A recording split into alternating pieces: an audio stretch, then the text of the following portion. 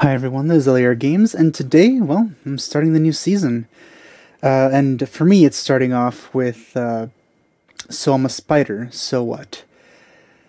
So this anime is one that I've been waiting for quite a while, because it's actually a, light novel that I planned on reading for quite a long time, but then the anime was announced, so I was like, you know what? I'm gonna watch it. But at the same time, I actually put off reading the light novel for quite a long time because while I'm quite addicted to isekais, this one had things that kind of didn't really appeal to me, but I heard it was really good. So now that there's an anime, I can watch the anime and then read the novels. Well, usually I would go anime, then manga, then novels, kind of like a descending order or an ascending order of quality in terms of information to fill. But yeah, hopefully they actually do this right because a lot of the times just, oh man, anime adaptations, isekais just don't get along for some reason. They do in terms of actually being adapted, but at the same time they don't in terms of being adapted well.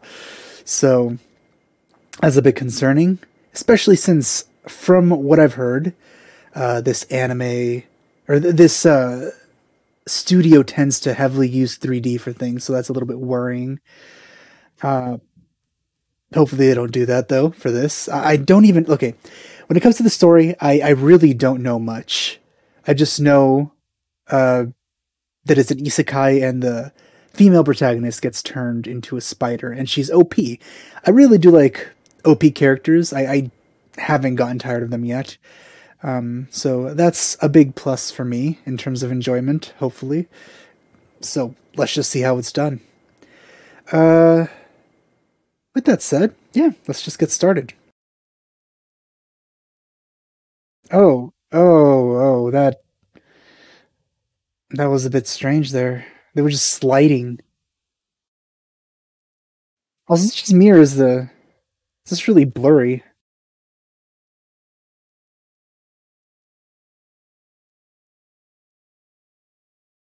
Everyone is faceless so far.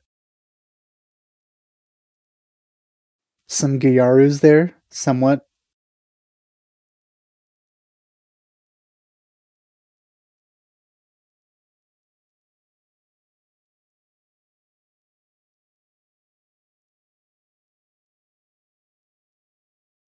I guess the entire class is being summoned in this one, Ari Ferretta style. Fortunately, unlike Ari Ferretta, uh, they actually included the isekai part, the being transferred part. Oh, there she is, already a spider. I assume that this was the teacher. You know, 3D is being used right now, but it's actually pretty good. Like, I don't mind how this looks. Visually, it actually looks fine. I'm actually kind of surprised that this looks good.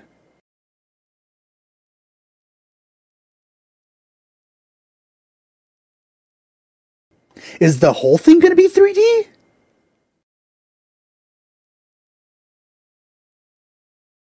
You know what? This doesn't look bad.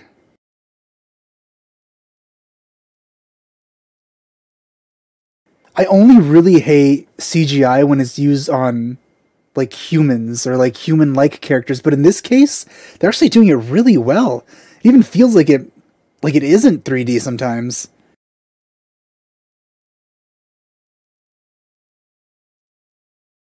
Well, that's very quick.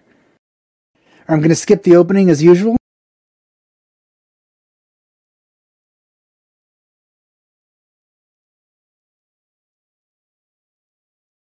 If you don't know my policy for openings, I basically always skip the opening until the end, then I watch it because anime openings spoil things. They spoil a lot of things, so.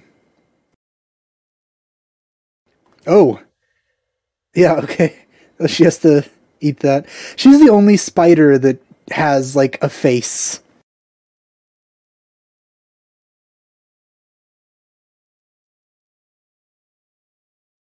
Mama spider? Yeah.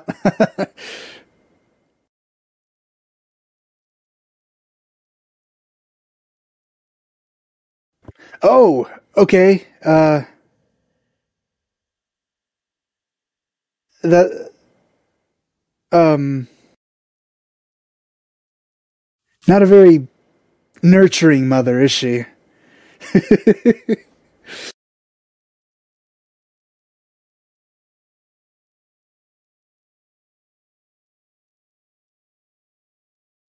With that body, it's literally the first time you've ever done that.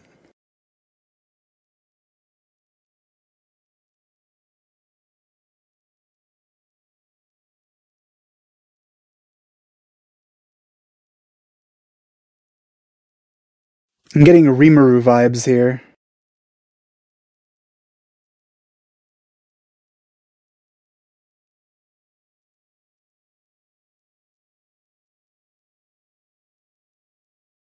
I think she was the teacher, and I gotta say that I really like the teacher's design. She was pretty cute.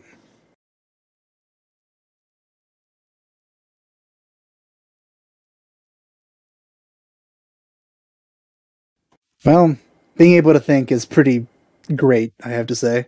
Not being able to think would suck, which is why the idea of death is so terrifying to me. Just ceasing to exist. Oh, okay. Rimuru's status AI seems to be here as well. Though it's just the voice here.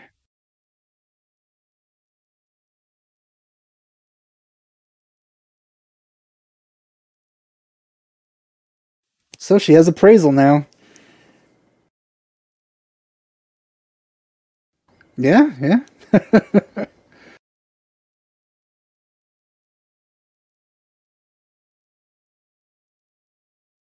Kind of sounds like Tanya. Is this the same voice actress? That was kind of like the slime AI.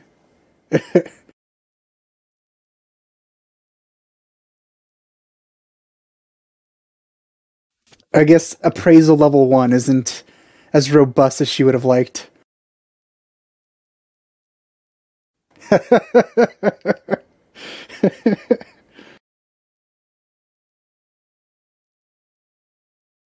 No matter how many times you praise it, it's just level 1. She has a bit of a temper, doesn't she?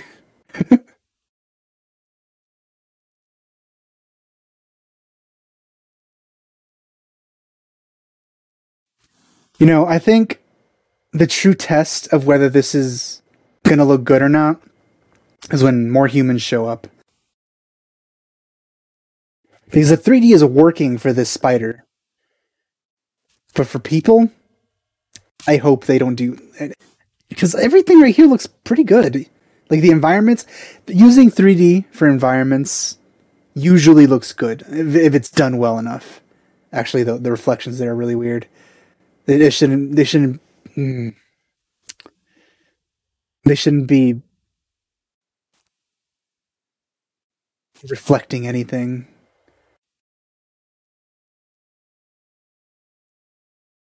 Made the rock walls look super smooth instead of rocky.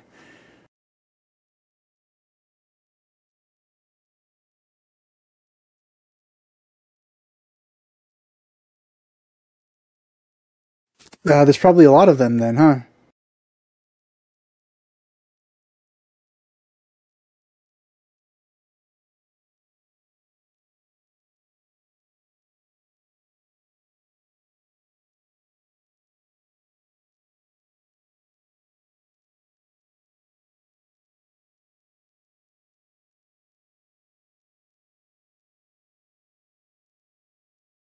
I don't think you want to see humans in that state.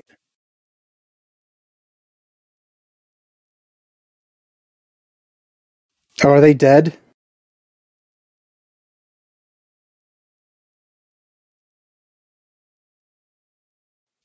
Oh. Well, something was dead there. Can she communicate? I don't think so. I think most of what we're seeing and hearing is just in her head.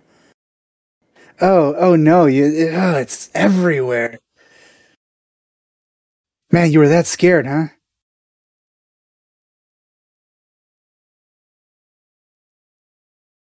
I feel they're kind of skipping a lot of stuff because like she just got it and now she instantly already has something made.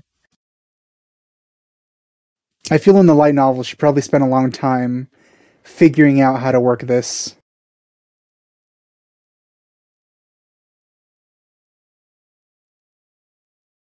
Basically, you were Tomoko from Watamote.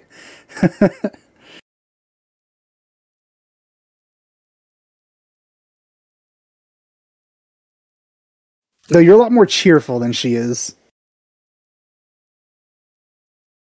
You're probably pretty hungry, huh? Yeah.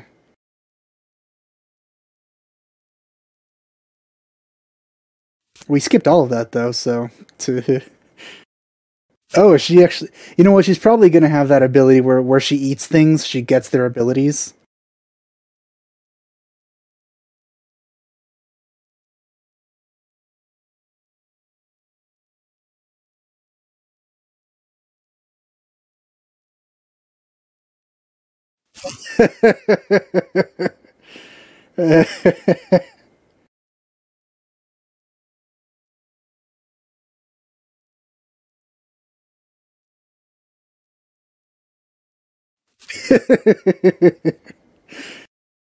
I think she threw up everything she ate. So she did get stuff. It seems she got abilities, or maybe those are the ones that come with her spider body, like Poison Fang or something like that. Oh, well, that's not a title you would ever want. So she does acquire skills by eating. That's the most OP skill.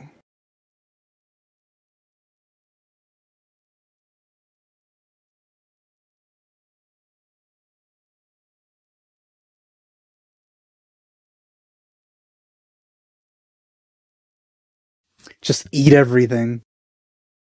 Yeah, yeah. Probably not. Though I don't really understand why the other spiders don't have these abilities. Probably because it came with her body or with her soul.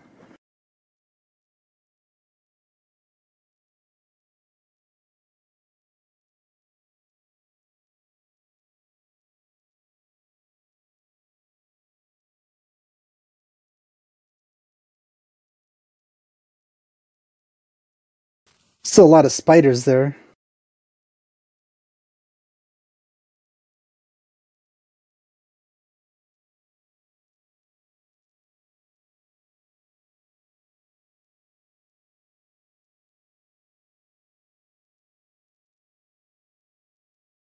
She is really way too chipper about being in this situation, like more than Rimuru.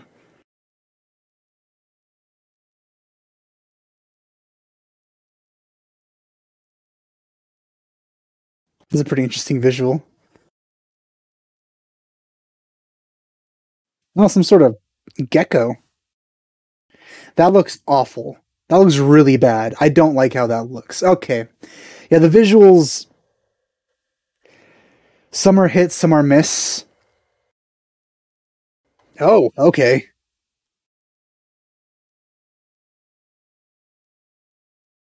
Well, she definitely got hurt. I guess she's not OP yet. Not in the depiction of what we're seeing. You don't. You only have two. All right, so she's actually struggling to get OP. Okay, well, never mind. Sort of. She's still gaining skills like really easily.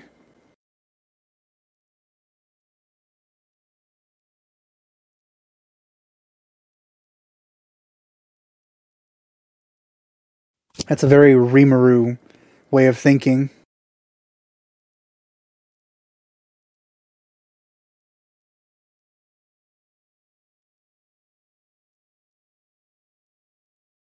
I feel like its tongue is long enough to reach her. So every hit she takes just makes her stronger.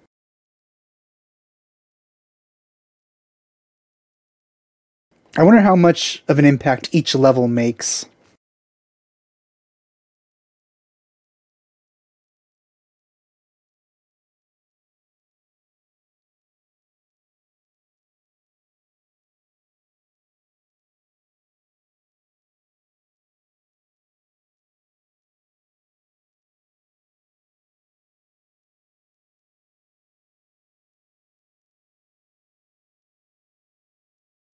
You know, the direction of the action is actually pretty good despite the use of 3D.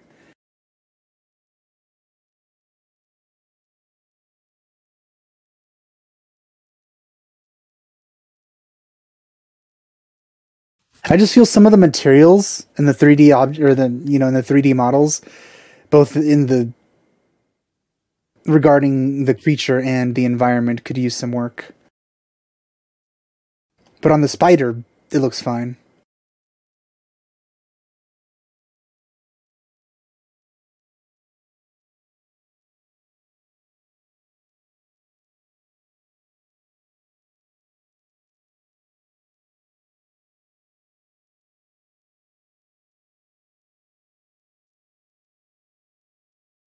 She's celebrating a bit too much. You should you should be a little more pragmatic at this point, I think.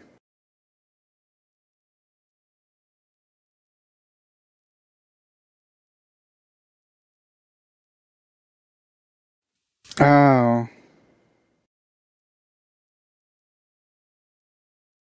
It is using 3D for the characters.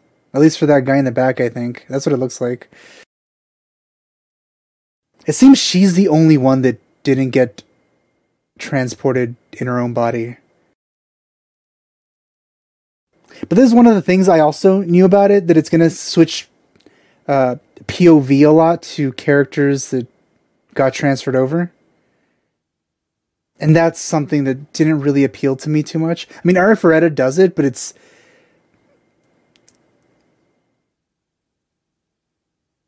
I don't know. It might do it in a way that I'll like it. It's really rare in Arifureta.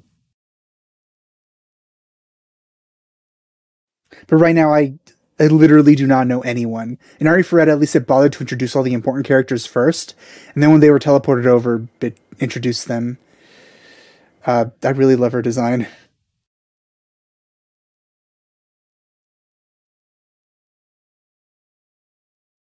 Elves are good.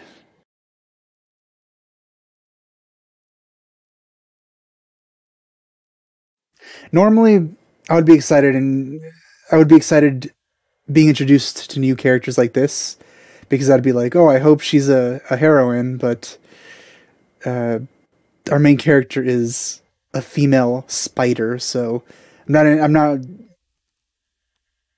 really looking for that sort of thing.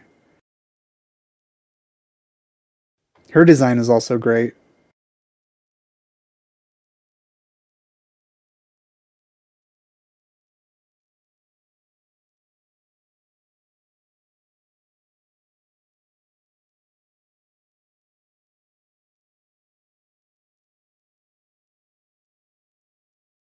I feel they kind of glossed over very important things here.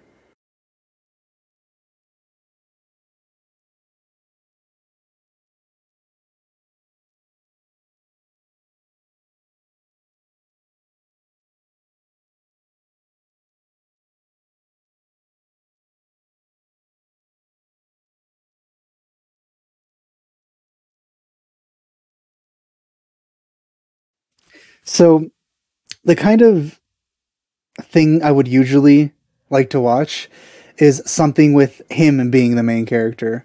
But from what I know about this, it's kind of gonna try to subvert that typical isekai protagonist sort of thing.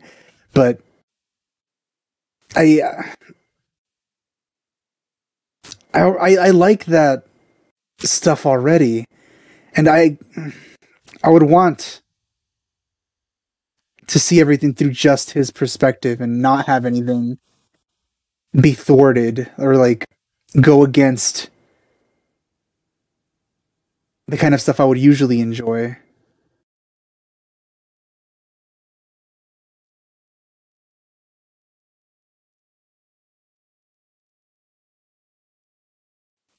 Like if it's gonna go this route of having her be the main character be a female spider that is super OP and stuff, uh, I would rather not have this perspective like at all because it just makes me conflicted.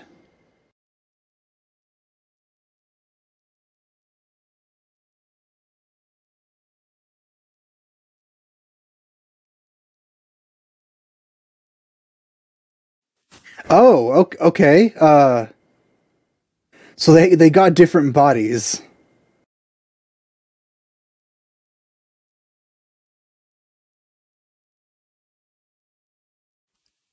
It would have been interesting to actually cover these first impressions. Oh, all right. We have a talking Meowth here. Okay, so everyone literally got different bodies here.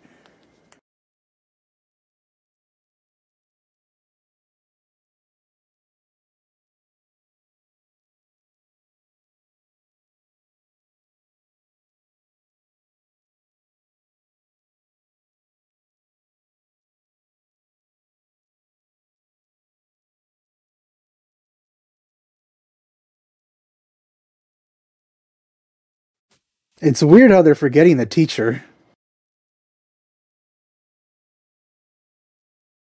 Would have been really nice to be introduced into these characters before they were reincarnated.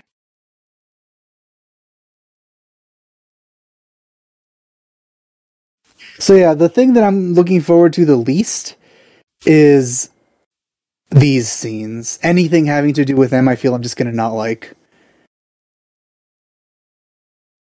because I basically wish it was a separate anime on its own and not have anything to do with the spider perspective.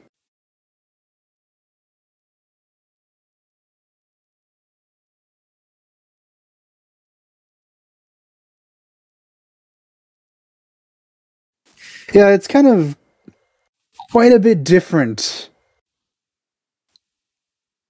their situations right now. Even the one that was born reborn as a Pokemon, uh, she was still in a very well-off place. She was comfortable and not in danger. But our spider lady here, she has some surviving to do. So this is the end of the episode. A bit jarring as an end to the first episode. And as I said, I really hope we don't get too many of these, like, alternate POV scenes, you know? Because either I want to focus fully on her adventures or focus fully on his adventures. And from what I've been told, they're kind of gonna be in opposition to each other. Not really directly, but like in terms of her kind of doing stuff that'll impact them negatively, I guess. That's what I get from my understanding. I tried really to not ask about much, but some people like to explain things. Um, and also, I don't remember much since it was like so long ago. But yeah, a lot of it was really enjoyable. The comedy was kind of fun, but a little jarring considering her situation. Her personality is way too upbeat for her situation, and it kind of takes me out of it a little bit. But at the same time, I do feel like that energy might be something that makes this series worth watching in the end, at least. if she keeps that sort of go-getter attitude with high energy. But yeah, I hope you enjoyed my reaction to the first episode of So I'm a Spider, So What? Thanks for watching. I'll see you guys next time.